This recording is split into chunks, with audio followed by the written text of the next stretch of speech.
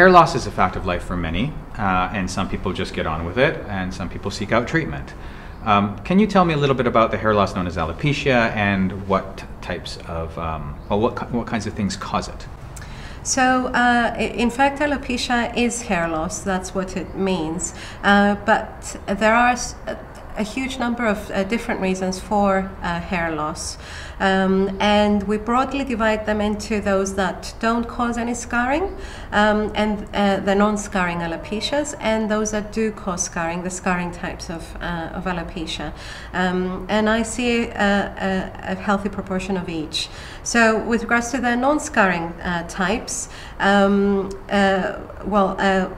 androgenetic type, or the male or female pattern of hair loss, that's one type. And I tend to see a lot of women with that type. And we know that hormones play into that.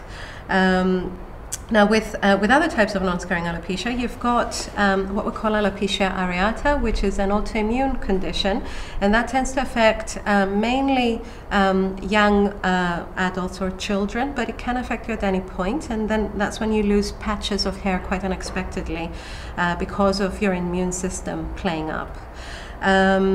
Now, there are other types of non-scarring hair loss, and it all depends on the history and an assessment to decide what you might have. But then we see patients that have got scarring hair loss, and that's a different kettle of fish altogether. And they might have other skin problems as well. They might have lupus, for example, or they might have a condition known as lichen planus. And they might get patches of hair loss with scarring affecting their scalp. And that is more inflammation of a certain type that's going on deep in the skin.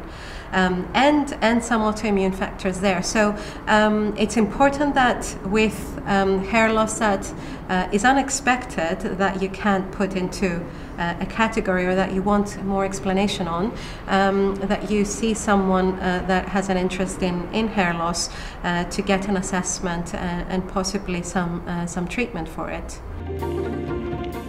If you notice that you have any of the symptoms or the conditions that we've just discussed, we invite you to book a consultation with Miss Penelope Pratsou, where she'll be able to assess your condition and give you a treatment plan.